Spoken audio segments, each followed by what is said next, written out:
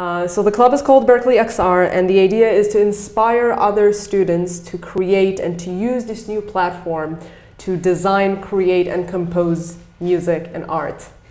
So every week we would show them different kind of gear or different kind of softwares or different kind of games and experiences that you can do in virtual reality, and hope that some of them will find it so inspiring that they would want to build something by themselves. And I help a lot of my students build their project. They come to me with a prototype or an idea, and I just go with them through the stages of how to build this and to make this into reality or virtual reality.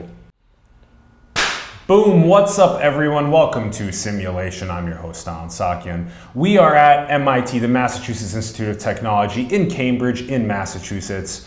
We are now going to be talking about creativity and music in the era of VR. We have Shirly Spikes joining us on the show. Hello. Hi, how's it going? Thanks so much for coming on. Of course. I'm so excited to talk to you. We have so much to unpack about this subject. Shirly Spikes, yes, is the CEO of Virtuo Studios, president of Berklee College of Music Virtual Reality Club, and on the advisory board at MUX. She's passionate about immersive technologies and spatial audio, unleashing our full creativity in the era of virtual reality. And you can find the links below to Virtuo Studios, to Play MUX, Wooger, and her Facebook page as well. So yes, check out those links. This is going to be such an epic convo, breaking all this down. Shirley, let's start things off with one of our favorite questions. We love asking people. We find ourselves as stewards of Earth. What is your current take on the state of our world? It seems to me that the world is going to a place of valuing personal identity and discovering yourself with creativity and coming with the full potential of what a person can get on any kind of field. Yeah, that's what's up. Yeah, that's what's up. Yeah. Unleashing the full creative potential. Yeah, and valuing the self-discovery of people trying to reach that potential, yes. For me. Yes. Yeah, the process of finding out what we find to be most meaningful and fulfilling in our lives, and then going after that. As long as we have to have these right physiological needs met, we have to have the right the tools that are available to us. Yeah, but we always had that. But what we have right now, I believe, is the idea of you can want more from life, and that's okay, and no one's going to judge you for that. You can be successful, and no one's going to judge you for that. Quite the opposite. They're going to help you become even more successful than you would think you would be. So it's an era of experimentation and trying to find the inner self of each and every one of us. Yes, yes, it's crazy thinking about the amount of, I believe it's somewhere around 1,500 total billionaires on the planet, and how it's just looking like as the pie of the economy of the planet is going to grow. It's going to be closer to 3,000. And entrepreneurs and artists and people who want to make the world a better place, people who actually want to change things to the better and to the greater good, which is incredible. Yes, yes. It's like billions of people around the world gaining access to democratized technologies exactly. At the edge of the field. Exactly. Yeah, it's amazing. It's a great journey. Yes, yes, yes. And specifically, I think the technologies that you're going to be teaching us about in this episode especially are going to unlock a lot of creative potential. I hope so. Yes, yes. Let's do the journey. So, okay, when you find yourself born in Israel, and you're gonna have to teach us about kind of like the craziness. Like I'm really interested in what this is like. It's so much different than being born in the U.S. That's true. It's kind of like a much smaller piece of land, and that's true. In a crazier very small piece of land. Crazier part of the world, in some ways. Very crazy part of the world. Yes. So teach us about that and how you picked up your interest in music and then got out to the Berklee College of Music out here. I started playing when I was 4, so I don't remember any time of my life that I didn't do music or didn't hear sounds in my head or didn't analyze whatever is on the radio. So it was always a part of my journey. And Israel is a very, very small country located right in the Middle East between a lot of Muslim countries, so we're one of a kind. I think because it's a very small country, a lot of people finding themselves through the entrepreneur journey. Just because we don't have a lot of resources, and people are like, okay, we need to generate money out of our ideas. Makes sense, kind of. It's a very, yeah, not only, Yes. also hardware and things, also yes. a lot of stuff, cyber defense, which is Israel is very big on. So I always grew up around entrepreneurs and people who want to get something more out of life. And I had a lot of people that told me that in Israel, you actually feel like you're living because something might happen to you. Yeah, so there are a lot of dangers in Israel, but you learn to appreciate life because of it. And then, can you give us an idea of like the density of the of powerful nodes of like individuals and companies? A majority of them are in Tel Aviv. Is that true? Tel Aviv, Herzliya is a huge one on startup companies. A lot of I think that the top 50 companies in the world have already opened a center in Israel. You have a lot of incubators there. A lot of headquarters are based in Israel. A lot of companies actually started in Israel. Yeah. A lot of companies that you're using on a daily basis, like Waze, for example. Yes. USB thumb drives were invented in Israel. Yes, yes. Yeah, and I believe Cherry tomatoes as well. Cherry tomatoes? Cherry tomatoes is an Israeli invention. Interesting. Yeah, there was something You're welcome. like that. You're welcome. Yeah. I believe it was the vehicle that made the lane assist where they would prevent. That company also. Mobileye. Mobileye? Yeah. I have a lot of friends who work there, actually. Yeah. See, what's up? Yeah, what's up? Yeah, shout out to the What's Israel up, tech. Israel? Yeah. Software peeps. Okay, so then all the way to, having since 4, you've always noticed sound. Always noticed sound. I always notice sound. I always hear sounds. I always analyze songs in my head. I always try to understand better music. I went to the conservatory in Jerusalem. I grew up in Jerusalem. And I went to the classical conservatory in Jerusalem, and I did a few classes also in the higher academy in Jerusalem. And then I moved to a school we call Rimon. Well, back then we called it Rimon. Today we call it a BIN school, at Berklee International Network School, where all my credits got transferred to Berklee. And I studied composition, arrangement, and conducting because I realized that I didn't want to just be a player that just plays to other people or play other people's pieces.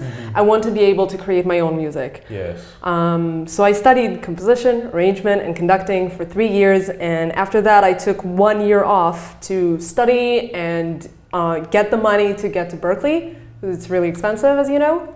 Yes. This is a very expensive school. It's a very expensive school. I am on few scholarships, thank God, but it's still a very expensive school. So, and is this a top, Berklee College of Music is one of the top schools in the world for music. Yes. Yeah, frequently ranked in top 5 or so, something and like it's that. world leading in being the top one of music education and music technology, the first one to get a degree for film scoring, the first one to offer classes in virtual reality and in video games. So they're groundbreaking in a lot of different fields. Film scoring classes, VR, gaming classes. The first one to get, I think it was the first school to get jazz as a degree.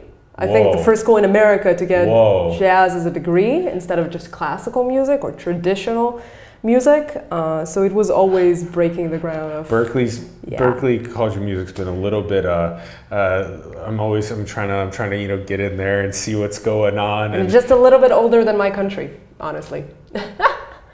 When Berklee, I believe, was founded in 45. 45. And interesting. Yeah, and Israel was founded at 48. Yeah, the founding of countries countries and stuff. Yeah. Okay, so cutting edge of music technology. You're out here now. You're doing electronic production and sound design. Correct. And you call this the biology of music, which That's I thought was so interesting. That's honestly how I see it. Sound and controlling sound. Yes, teach us about this. I started actually studying film scoring, and I moved to a different major, which is electronic production and sound design. And I didn't even know what I'm getting myself into, honestly. I thought it was just going to be trance music or party music, but not at all. So the way I see it, electronic production and sound design is the biology of music, which is understanding the depth of sound and how does sound move through the air? How can I control it? How can I manipulate it? What does it mean to hear a sound? Why does it sound different when you play a note on a violin or on a piano, even though it's the same note? Why doesn't it sound the same? If it's all just frequency and amplitude, it should sound the same, but it's not. So it's really getting into the depth of what sound actually mean and understanding how to design it and manipulate it any way you want. Yes. Yes, it's like taking God control over a sound. It's actually biology. It's understanding how things are built. Yes. Why does it sound good? Why does it sound bad? Why do we like something better than the other thing? Why does some sounds are natural and some sounds are not? And how does it move through the space? Yes. Yes, the same note on different instruments. Exactly. That's a good one. You also had all these other ones of which note to play, how long to play that note. So yeah, one of the things, we work with MIDI controllers that allow us to control which notes you're playing in which specific time. MIDI, for those that don't know, MIDI. MIDI, this is the protocol that we transfer audio from, and a lot of our students are actually designing MIDI controllers and different ways of how to manipulate and control sound.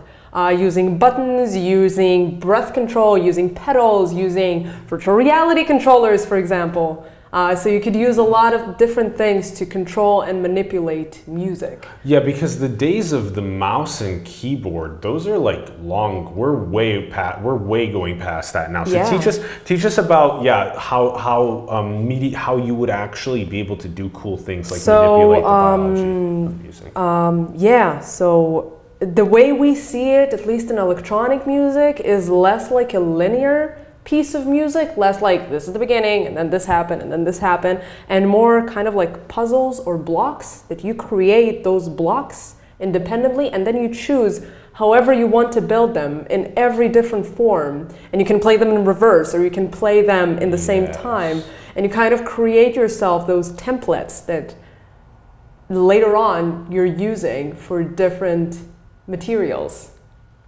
So the same song can sound differently. This is why we listen to DJs, how they take different audio pieces and combine them together to one big piece. Yes. So then how do I make one of these kind of like modules? And then how would you go about designing that? And then how do you plug that in with the rest of them? How can you make it go backwards, speed it up, amplify it? So we use something that we call DAWs, which are digital audio workspaces. Yes. Those are softwares that help us record, control, edit, and do any kind of manipulation that we want on sound. I'm using a few different ones. So usually for a live performance, you would use a software called Ableton Live. For building patches and to actually understand the signal flow in the sound, you could use Max MSP, which is a very nice software that you can design your own sounds in. Other than that, there are a lot of different tools like Cubase, Pro Tools, Logic. Each one is using his workspace and then kind of create music based on the workspace that he chose. Mm-hmm. Yeah, the tools are so many now, and they're just so many, and they always come up with new ones, which is great, I think. Yes, I hope that the time that we spend learning tools can translate into knowing how to use the next gen tools, because don't want skills to just become obsolete. Definitely. In some ways. The way that we perceive music has evolved a lot, from the single channel to the stereo. That is true. To ambisonics. Yeah, so when we started playing instruments and starting performing as humans, we did it firstly in small chambers, usually in royalty families, and we called it chamber music, like a small set of instruments that were playing like a little and nice piece or a minuet.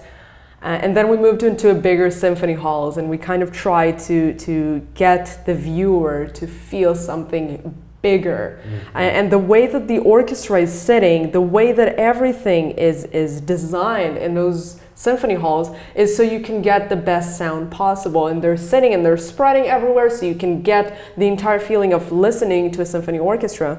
And from that, we can go forward in time into recording music. And for start, we had only mono, and we recorded in mono and we listened in mono to everything, and then came stereo, who changed it, everything that we know about sound, and suddenly, oh my god, I have 2 channels and they can move between them, and I can like pan things into different speakers, and each ear can hear something different. And then we moved into getting it on our smartphones and on our computers, and headphones became like so much more advanced over the years, and you have now noise canceling, and you have bone conducting headphones, which sits not on your ears but on your bone conducting.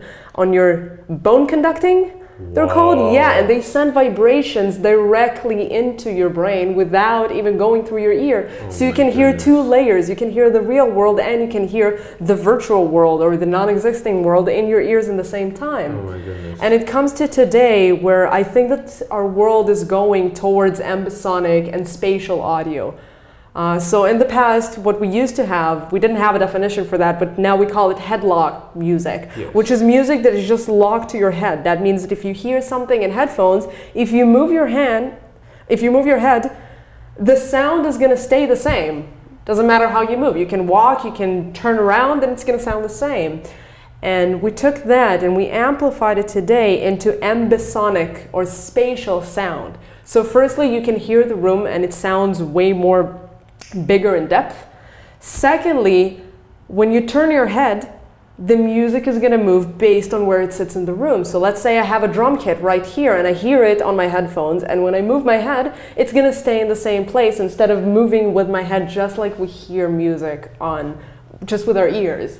And the idea is that we're not only hearing left and right.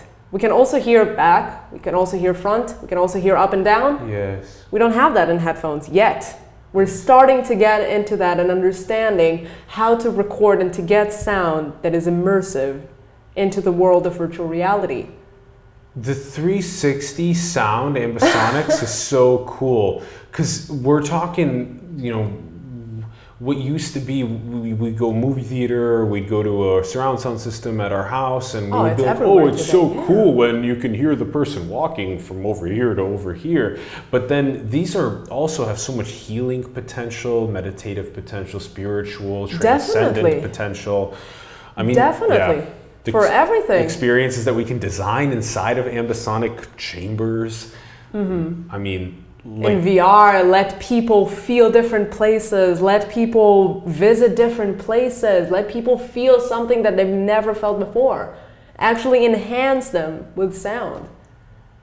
Movie theaters are already doing that using the Dolby Atmos studios. So what they did is they designed kind of a 360 environment with speakers everywhere, and the sound just travels between them. And now the composer doesn't even have to know about this. He just have a little joystick and he can choose where he wants the sound to go. So he doesn't even need to say, now I want it on speaker number 17 and now I want it on speaker number 5. No, it does it for him, and you can make automations, and you can actually make the sound rotate around your head or move around the space, which I think is wonderful. This simplicity. Am I scaring you? I just love the simplicity, because it is really democratizing how easy it is to be like, you're just like, oh, it's a joystick now, and soon it's just thought, and it's just like the simplicity for creativity, and this is so critical for human ingenuity. I'm really looking forward to that being unleashed more, and I want you to drop us into you being the president at the VR club at That Berklee is true. College of So Music. Yes. last year I started the club actually with my friend Maxime Gautier. He came to me, we talked a little bit about the club, and then he said, yeah, I need a co-president who would manage it together with me. So I started Berklee XR, that's the official name of our club, and the idea is to inspire... Which stands for mixed reality. Right? It stands for, okay, so XR is an umbrella term for virtual reality, augmented reality, and mixed reality. Mm-hmm. So a lot of people said that it's expanded realities or extended realities or extreme realities, and each time it happened, one company just coined that or decided that that's their thing. So now we just see XR as an umbrella term for everything that has to do with immersive technologies. Cool. So the club is called Berklee XR, and the idea is to inspire other students to create and to use this new platform to design, create, and compose music and art. So every week we would show them different kind of gear or different kind of softwares or different kind of games and experiences that you can do in virtual reality, and hope that some of them will find it so inspiring that they would want to build something by themselves. And I help a lot of my students build their project. They come to me with a prototype or an idea, and I just go with them through the stages of how to build this and to make this into reality or virtual reality.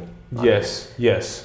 So this is cool because you're doing what I think if we could get to more labs and or communities, right? This is so critical. You show new gear and Correct. how those can make new experiences. You show 360 video. You show you record potentially video games, tell stories in VR. Of course. Yes, yeah. This is a platform that allows you to do whatever you want. And this is an exciting time because VR is so new that whatever you do in this field, you're the first one to do that. There are no rules. No one's going to tell you, oh, this is the way to do things. There are no ways or protocols of how to do things. You can design whatever you want. You can come up with a new idea right now, and you're probably going to be the first one to think about that, which is, I think, is a very exciting time for everyone, for any kind of field to go into virtual reality. I've seen designers go into virtual reality. I've seen architects. I've seen mathematicians, physicists, doctors who use virtual reality, psychologists using this new platform to either tell their story, help their patients, help their clients. Whatever it is, this medium can take it. You just need to put your hands on it and not be scared of new challenges. I love how you said the frontier in this field is that, you know, with only maybe a couple million of these extended realities, umbrella terms across these hardware devices across the world right now, if you have an idea for it, you are really potentially one of the first ones to have that idea for it, and then to actually be able to execute it. You're going to be seeing tens of millions of people using these platforms soon, even hundreds of millions, and then you're going to have a mass. Whatever you build for it, hopefully, will be part of a massive library that will be used by so many people. More than that, you could be the leader of that. You can determine this, from now on, this is how we work. You can actually change the history of virtual reality right now. Yeah. Imagine that. Any kind of field that you're studying, you're hearing about those breakthrough people who just tried something different, tried to break the rules and see what happens. Virtual reality is so new that anyone can have their place to do that. And I've seen so many amazing ideas.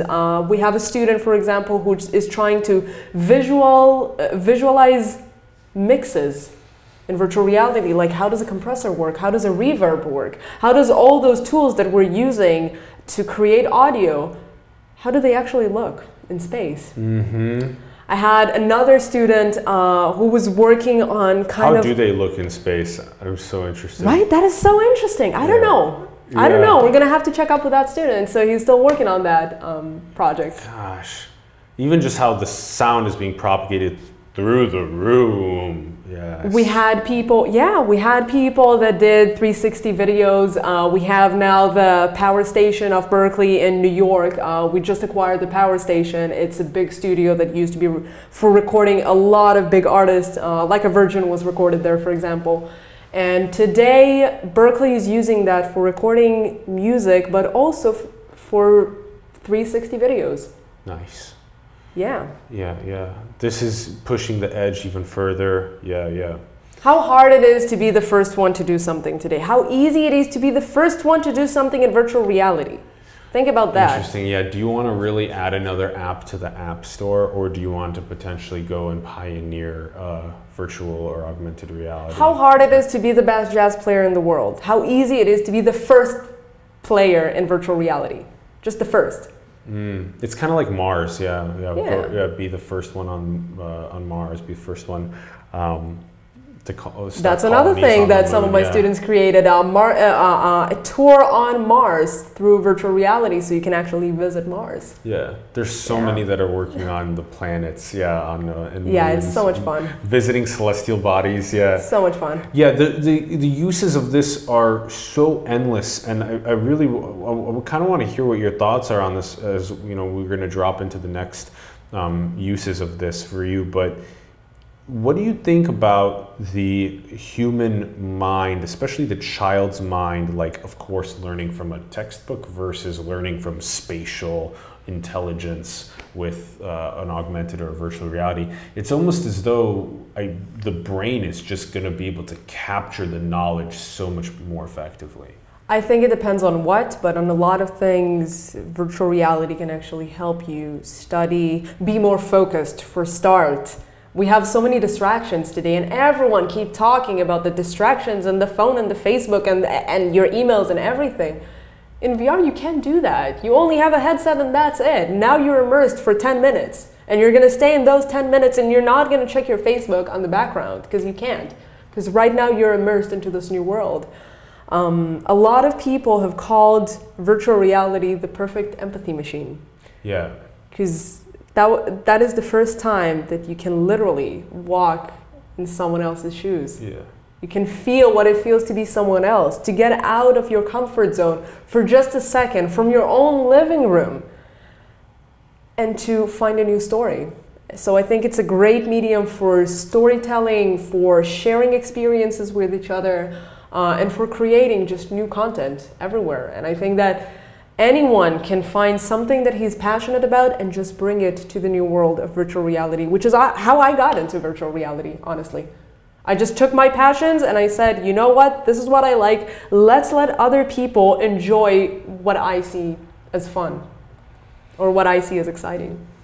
Yeah, I can't get over that. When you can really get behind the eyes of someone, you can really start gaining a sense of empathy. And right now, yeah, what we're doing is oh, I wonder what this person's life was like the last 20 years. Can I really get behind it and try and understand it? So now you can. Now you can go as deep as even people that are being displaced around the world or have really corrupt governments or really tough ways to meet their basic physiological needs. That way you can potentially become more aware of that and want to participate. Definitely. Yeah. Definitely, and connect people together. It's interesting, it's like perfect empathy machine. Yeah, I definitely agree that it can be a very good source for empathy. I also do believe that like eye to eye is just so critical, like passing, you know, a good like minute just like looking at someone else's eyes. You need to be very cautious with VR, that's what I think. A lot of people will use it for bad things. You need to understand the risk that you're taking when you're stepping into someone else's shoes. That's how I see it. There was someone who created a VR experience to show what it feels like to live in a hostile environment of domestic abuse. Yeah. And in this environment, you're a woman being verbally attacked by your husband, who is yelling at you and throwing things at you. And I've heard of people who are crying and people who really, it broke them down to pieces. And you need to be very, very careful. The rule that we put ourselves through in VR is don't do anything in VR that you would regret in real life. Yeah. Anything that you would regret in real life, don't do it in VR. Like if I'm not gonna in a physical world be like, oh, I should really know what it feels like to, you know, be physically abused by someone else. It's like, I don't want to do it in the physical world. I don't want to do it in the virtual world. We need to just eradicate that from our world. Or killing people. Just get it out of our physical world and not have to put people behind it in virtual spaces so that they can better empathize, because we're changing people's physiology when they go behind the eyes like that. Yeah, it's like, and it could really tear apart people. You need to be very careful with that. Yeah, I'm glad that you brought that up. I think that's a really important one. But on a more positive note, we have Virtuo Studios. Virtuo Studios. You can find that link in the bio below. You guys won the Reality Virtually Hackathon at MIT. Top 10 innovative ideas. In top 10 innovative ideas in 2017 and 2018. 2018, I won with a different group. With a different group. Yeah. So but that's still huge. You won twice in a row. Yeah. That's lit. Thank you. Good job. Good job. And So then this development of these immersive musical experiences, marrying music and VR. So yeah, teach us about being in the conductor's seat. Like I love that. That hackathon changed my life, honestly. They even called me the year afterwards to talk about my experience in the hackathon and invite other people. So that was my first year in Boston. I was here for 2 months. I could barely even speak English coherently. And I decided, you know what, I need to know people. I need to find out people, I need to know the scene, I need to know who is against who and who do I need to talk to. So I signed up for a bunch of hackathons, and one of them ended up being the reality virtually hackathon. And I entered there and I didn't know anyone, I didn't know anything. I didn't know anything about VR back then. And I sat next to a guy, and usually what I do is I just offer my services as a musician and as a composer and a sound designer and say, yeah, I can do music. I don't know anything about VR, but let's do music. And there was a guy sitting next to me, and he said something boring about blockchain. I didn't even bother listening to him. And then he asked me, what do you do? And I said, well, I'm a musician, I do music. And he said, oh yeah, maybe you can like design an instrument in VR that like, I don't know, when you move your hands, it moves. And I said, what, you mean like a theremin in VR? And he said, yeah, just design a theremin in VR. And I said, why a theremin if you can design an entire virtual orchestra that like sits everywhere, and then you can be the conductor, and then you can control everything just like a real conductor does on stage, and you can like cue them and stop them and everything. And he told me, hey, you should pitch.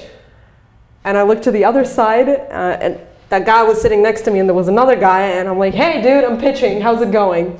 And I pitched my idea, and he joined me, and after 3 days of work, we created the first in the world virtual reality symphony orchestra that can be controlled with actual hand gestures, just like a real conductor does on stage. Yeah, I love it. I love it. I love it. Yeah, it's a Cinderella story of how I got into VR. That's what's up. Yeah, sometimes we need these. It's a reoccurring theme of people that sit with us on the show is these bits of stimuli that come from mentors or from family or from people around us in our environments that are just like, you should do something about it. Yeah, do something about that. Oh, you mean like, And so, okay, so tell us about the hardware. And how I can just go, okay, violins and etc. We're using the medium of virtual reality, and we're using the immersive 360 space to design the entire orchestra. So you're standing right in the middle where the conductor is standing, and you have your score, and you have the entire orchestra just around you, where the first violin sits right to your left, and the last double bass is sitting right to the other side. So you can actually, it takes away your entire space, so you physically need to move your head to see everything, which I love about VR. I hate when people just use it as a 2D space. Mm-hmm. For me, VR, use the 360. Mm-hmm. So we design an entire symphony orchestra, and we're using a tool called Leap Motion to scan the hands of the player. And based on simple gestures that conductors do, we were able to teach people how does it feel to conduct on stage. And honestly, to be honest with you, the best sound is from the conductor point of view. If you want to get the best point of view to hear a symphony orchestra, it's right where the conductor stands. I love that, yeah. The entire, all the music just comes right to your ears. Yes. Oh, what a cool, and then if it's ambisonic right there, then it moves with you, exactly. So cool. So if the double basses are sitting here, the cellos are here, and the violins are right here, if you move your head, they would actually stay locked in their position, not locked to your head. And you can get the experience of how it feels like to conduct a full symphony orchestra. This is so the future of immersive experiences. It's like the ambisonics, the virtual reality, the spatial engagement process. These are all such critical ways to be able to unleash creative potential, and I love it. And you can sign up in the link. Yeah, you can sign to our website, and we're gonna send you some updates about our game. I love it. Virtuo Studios. Everyone check it out. Virtuo Studios. And then also on the advisory board at Mux. Yeah, that is pretty new. Play Mux. Yeah, so it's Mux. It's already on Steam, so you can already buy it. It's a game that lets you design sound in virtual space. So we're using modular synthesis ideas. So you're using tools like an oscillator or a cutoff filter or LFOs, which is a low frequency oscillators, and you patch them together to create your own patch that can play sounds, or you can trigger the sounds by yourself and you can create an entire show using just virtual reality. So I just got on the advisory board of this team. This is another really interesting one, and where you have some images that you can see embedded here. It's just like so cool how you can take and move around different pieces of music in the 3D space. And actually create your own instruments with your own unique sound.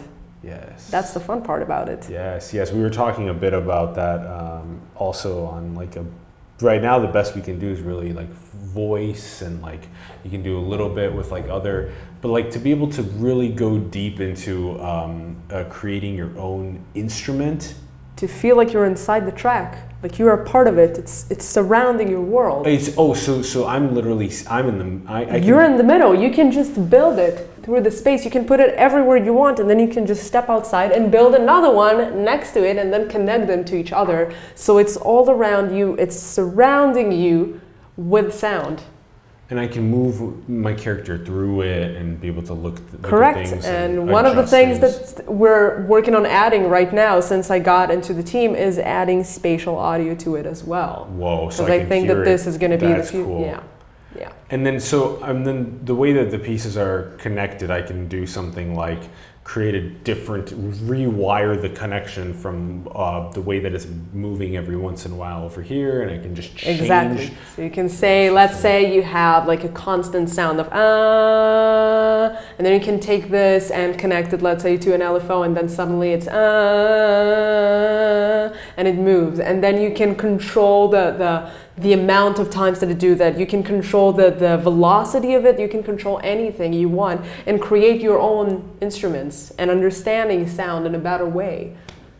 Yeah, this world around us feels like it sometimes is being designed by audio and creators. There's so many things in our world that, like, when you pay attention as close as you did when you're 4, you know, when you're really, really starting at a young age to start paying attention to how it all sounds around you, and you can dive in by like closing your eyes. It's not as fun as it sounds. It's not as fun. I love it. We're aware of all the sounds. Like, we don't have background music. It doesn't exist in our world. We don't have background music? We don't have background music, because when we hear music, even if you put it in a cocktail party, we're going to hear it right here. We don't have background music. Oh, yeah. It's not a thing that like exists in our brain. We always hear everything that is happening around us. See, but I like that a lot. But I also hear you on how that can be. I love when people ask me, "What is your favorite kind of music?" or "What do you like to listen to?" And I say, "Nothing. Are you crazy to listen to music on my free time? Yeah. You know how much music I listen to when I'm at work? No, I want to rest. I want to listen to silence." That's I want to listen to silence. When I'm resting, I want to listen to absolute silence. Yeah, what are those anechoic chambers? Like, you get locked in. Or just go into the studio like, yeah. Noise canceling. No, but I don't listen to music on my own time. That's when it's like whatever field you're in, if you're doing that field, even like before you sleep, when you wake up in the morning, it's like, you're an entrepreneur then, right? Or like, how would it, You know what happens when I listen to music? I would listen to a song, and then I would say, that's kind of a catchy song. That's nice. Oh, that's a cool song. Oh, they did this. Okay, and then they used this. I would have used it differently. I would have like designed it like this, and I would maybe add a violin here, or maybe like some horns over there, and maybe some drums. Oh, I know a drummer that I can call. You know what? I can book the studio for next week, and then I can record this, and maybe then we can call this singer to do the arrangement, and then like we can, that could actually work. And that happens every 3 minutes. Every time a song changes. Every time a song changes, it's every time. Yeah, and meanwhile I'm over here like, I like oh, there's music. I didn't even notice that. I just left like Spotify on. Let's fall asleep on Spotify. Yeah, that's very funny. Your analysis, yeah. When you go really deep in a field, then everything is like you're biologist. You're like you're aware microbes of that. and everything's it all becomes in a sense your field that you're going deep in. Okay, now let's do Woojr. Yeah. Okay, so teach us about this. This is an Israeli company, and this has a crazy haptic feedback suit. You can feel sound. It is. So I'm working on the content creation for this company, and they're called Woojr, and they've created two things. Firstly, they created a haptic feedback strap that you can put on you, and then they created a bigger one that is called the Woojr vest, which you wear on yourself, and it can take sounds and turn them into vibration based on the frequency of the sound. So you can physically feel sound and not just hear it. Yeah. It enhances all the experiences that you have, especially on virtual reality, which is mainly what I use it for. And we're working on creating sounds and libraries for them that can work with their suit. So you can not only hear sound, but you can also perceive it as actual vibration, just like you would hear it at a club. So the biggest difference between how you hear music in a club or how you hear it in your own headphones is exactly that. It's the subs. And subs are notes that are so low that our ears can't even hear them, but you can feel them as vibrations. When you hear it through headphones, the vibrations are not there because the sound is not strong enough. So you get the feeling of being in a club without it, which is really revolutionary, I think. Yeah, I feel as though strapping you into a Woojr permanently is fun because you would be like, I don't want to keep feeling the sound on me all the time. That would be you. Yeah. Meanwhile, I would be like, oh, this is cool. But then and there's so many applications for this. I was telling you a bit about David Eagleman and Neosensory and how that's interesting for people that are deaf, that they can actually be able to feel the vibration of words and learn words. It's like new senses, right? It's a very interesting concept to be able to use haptics to hack our senses. We're trying to use it also for physical therapy, for helping with physical therapy. We're using it for anxiety attacks. Usually when people feel an anxiety attack, they need something to hug them and to hold them. That is a great way to do it using the vest. We're working with blind people on trying to get like a room scan, and then whenever they get close to one of the walls, it would start vibrate on just one side, so you would know that you're getting closer to a wall and you're about to hit it. So we're trying to find a lot of different applications for it, as well as introduce it to virtual reality and music and virtual experiences, just to enhance them and to get more of the feeling of it. Yeah, and haptics are also nuts because it is such a crucial part of our immersion into virtual realities. As soon as you can be completely strapped, and when you step on the twig, you actually feel it snap on your foot. I mean, we're talking like some crazy Well, haptics, I think, is the hardest one to recreate in virtual reality because haptics is everything you feel. Yeah. It could be feeling like a bump on your shoulder, but it could also be the sense of hot and cold, or the sense of fur versus steel, or it could be anything. Anything that you can see, anything that you can touch need to have kind of a sensation.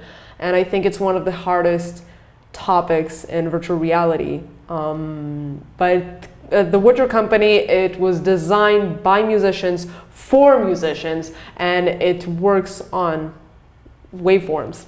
So it actually detects audio, and I think that a lot of musicians would love to try and use that. And then you also went and told us a bit about the way that this actually leads us into this actually really interesting leads us into the way that DJs are now at venues, and they have ambisonic systems that they can use. So Dolby Atmos is already open, I believe, 3 or 4 venues in the world for spatial audio. That means that the entire venue is surrounded by speakers, and the DJ goes on stage and he can actually create sounds that are moving through the air, and they said that you just feel like you're inside the track. just immersed inside it while you're in a club with your friends and suddenly a sound just comes and round around your head and just goes away. I think it's a very cool experience, and I think that we're going to see more and more of them over the years. The immersive experiences are going to be taking a huge foothold in society. Definitely. Definitely. And I want to hear some of your thoughts on the future of all of these technologies kind of coalescing. Where do you see it all? So firstly, I'm seeing virtual reality becoming more mainstream and more people adopting it, and I think that one of the fields that haven't adopted it yet is fashion. And once fashion people with a fashion degree would actually get their hands on it and say, I can do it better, we would actually get fashionable glasses that we can all wear outside, and we're not going to look as stupid as we look now with VR. Because a lot of people are telling me, oh yeah, I look dumb, or I can't see anything with it. So I believe that this is going to happen sooner or later. Also, the hardware side of things, it's just like taking the compute off of the glasses and putting the compute in the cloud, and then the 5G infrastructure enabling. Definitely. I think it was 10 gigs a second or something ridiculous. Definitely, like we're getting there. We're already in the place where our phones can run VR, which is incredible. Your phone, your like pocket computer, can actually run virtual reality simulations. Yes, it's not the best. Of course, we have a lot of work to do, but we're getting there. And the more I see people complain about virtual reality, the more I just want to tell them, just give us a few more years. I promise you, we're working on that. We're getting there. It just takes some time. But a lot of people are complaining that, for example, you can't move more than 1 meter. We're working on it. Just give us like a year or two and we're gonna get there. Or people are telling me, yeah, okay, I get it, you can shoot things, but what else can you do? And really, we're working on it. You see me, I'm working on a few projects at the same time and inspiring others to create content for it, so we can create an ecosystem where we all profit from virtual reality. And then I think it's gonna become way more mainstream. More people are going to use that. More professions are going to use it, not just for video games. Oh, look, there's thousands for doctors. There's thousands for architects. They're already using that. Yeah. They're already using thousands, though, in the library. Oh my gosh, look at here on Mass General, they're using virtual reality and augmented reality to treat patients. They're already embedding it into their systems. For example, doctors who want to treat a patient, but they need to keep clean hands, but they need to write something down. Instead of actually taking a pen and paper, just in space. Just use augmented reality to write something in space. They use it. Yeah.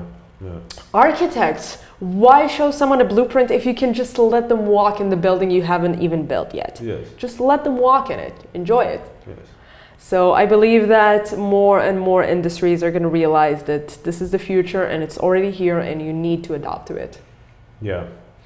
And then I want to ask you a couple questions that we typically ask on the way out of the episode. This is going to be interesting to ask you. Are we in a simulation? Are we in a simulation? Are we? I don't know. A lot of people have called me the glitch in the simulation. So maybe, maybe not. I don't know. Does it matter? You're smiling, you're having fun. Does it matter if it's a simulation or it's real? For me, it doesn't matter. As long as I'm enjoying the ride. Okay. And how about, what is the most beautiful thing in the world? Wow, that's so I see beauty defined. I see beauty as 3 elements that needs to come together for me, and I call them the 3H. So the first one is heart. That means that you need to have your heart in something and you need to actually truly believe in it and love it. Secondly is your head. It needs to be well thought and well processed. And the third thing is hands, which means it needs to be well crafted and well done. And those 3 combined together can create actual beauty. That's a good synthesis. I like that one. Thank you. Yeah. Yeah, Shirley, thank you so much. Thank you. This has been Thank you so for inviting enriching, so enlightening.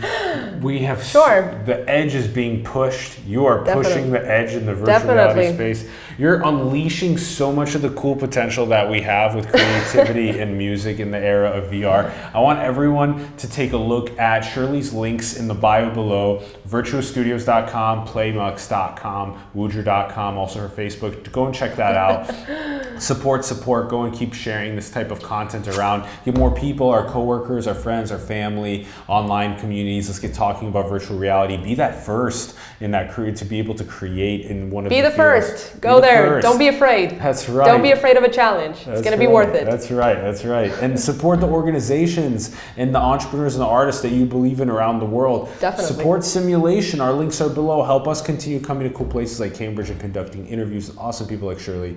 And go and build the future, everyone. Manifest your dreams into the world. We love you very much. Thank you for tuning in, and we'll see you soon. Peace. Good job!